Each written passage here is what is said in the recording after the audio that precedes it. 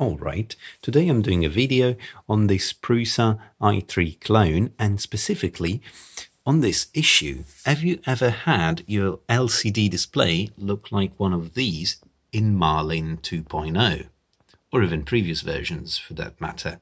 If yes, follow this video and I'll explain you probably why that happens and how to fix the issue with a simple capacitor.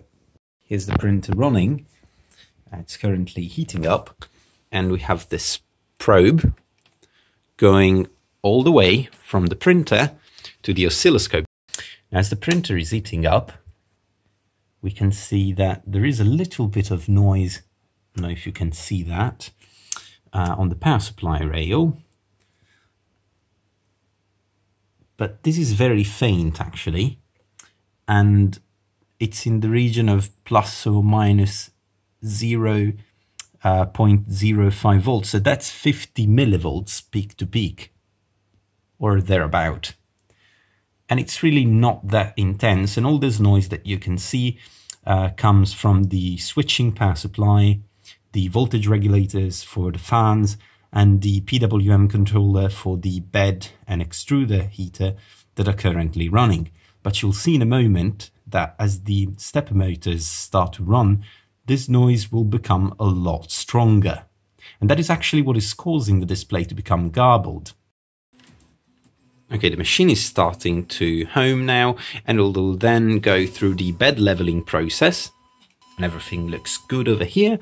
But if you go on the oscilloscope, you can see that as the motor moves, oh my god, is that noisier.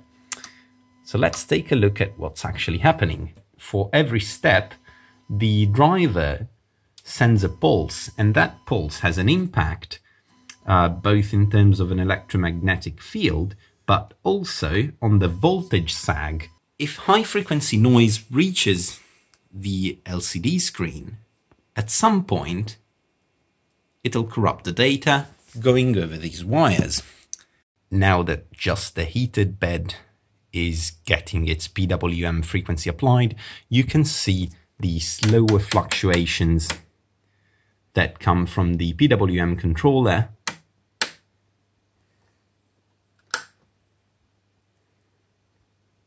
and these are actually quite low frequency because the heated bed doesn't really need a high PWM frequency to function.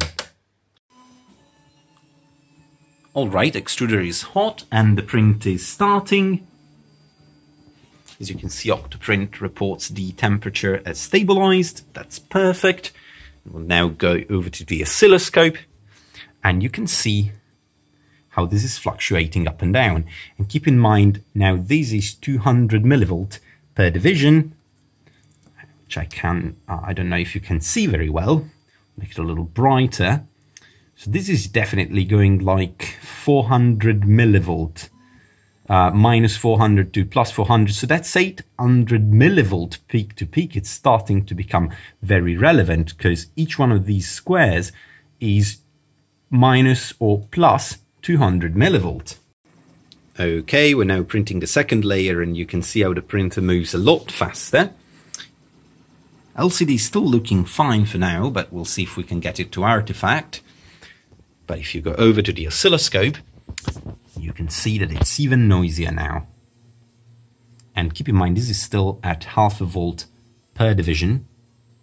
And this is fluctuating up and down quite a lot.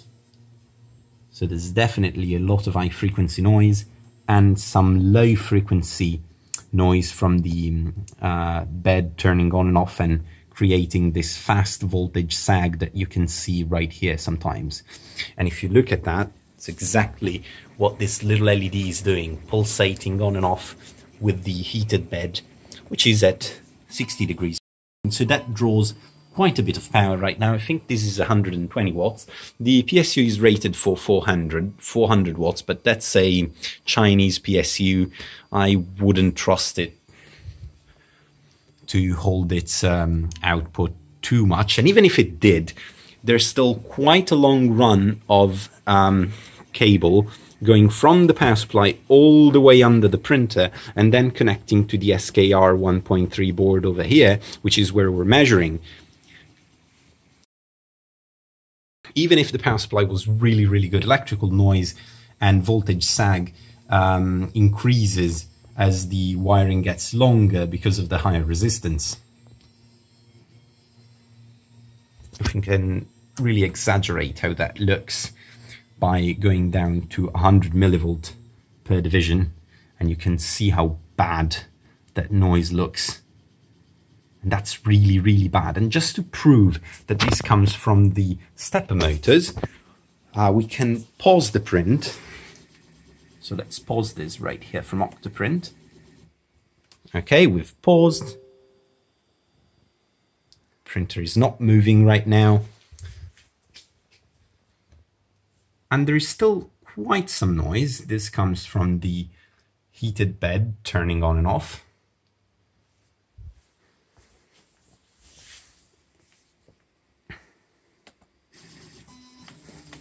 Let's see if we can get this to show up in the oscilloscope. I'll pause the print again. And I can also set the bed temperature lower to make this effect a little bit more clear. Okay, I've now turned off the heated bed. Let's set it back up to 60 degrees. Okay, 60. Here we go. And look at that. So it turns out it wasn't the steppers as much as it's the bed. I wasn't expecting that, but I guess that's why having an oscilloscope handy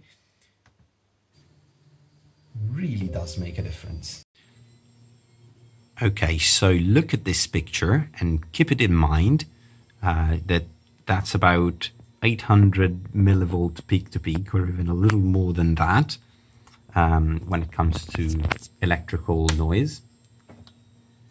And we'll take a look at that after I add a simple 1000 microfarad capacitor to the input of the SKR board.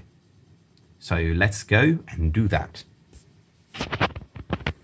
What I will be using is one of these 1000 microfarad 16 volt capacitors, and it's important that it's 16 volt or even 25 volt because it needs to have a rating that's slightly higher than the voltage it will be used at. Otherwise the capacitor will degrade quickly and blow up, which we definitely don't want.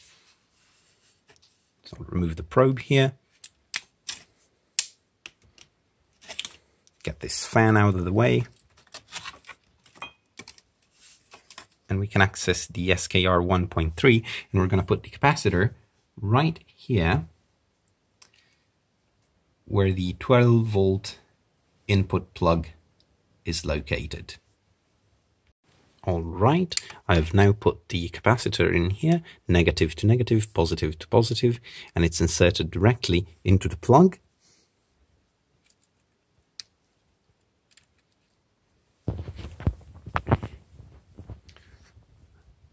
And let's turn on the power supply again.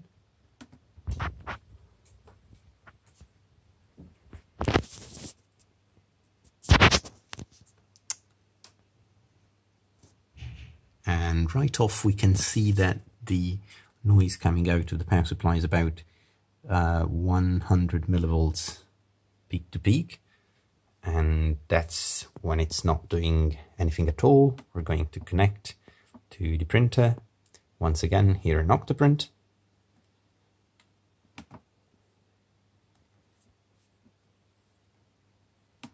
And try to print the same file. And the heated bed is now warming up.